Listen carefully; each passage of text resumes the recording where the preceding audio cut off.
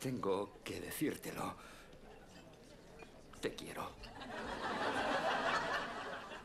En fin, no sé si esto te hará cambiar de planes o no, pero...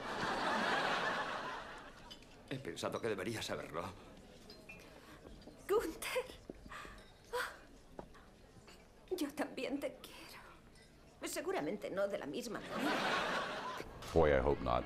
Honestly, I think, could you imagine like a 20-year obsession with someone? I mean, 10 years is bad enough, but 20 years is just sad.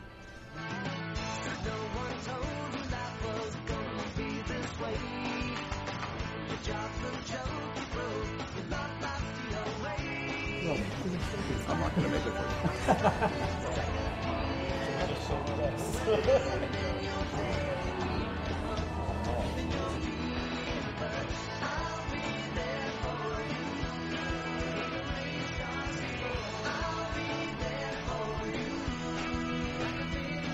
Pure accident. The night before the first episode, when I went in as an extra, a friend of mine wanted to practice, they were stylists, and they wanted to practice bleaching someone's hair. And since I didn't have a lot of hair up there to begin with, I said, why not? I'll be a guinea pig.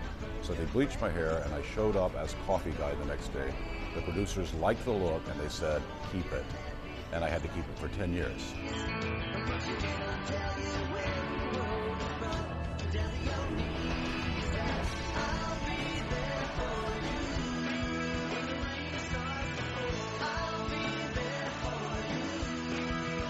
My personal opinion is that the characters are kind of archetypes, and that we all know people like these characters, and they're relatable. We can relate to their foibles and their failures and their successes and their loves and losses and things like that.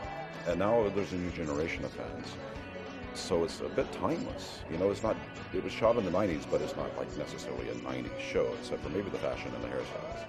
Y cuando esté en un café, tomando un café, o vea a un hombre con el pelo más brillante que el sol, pensaré en ti.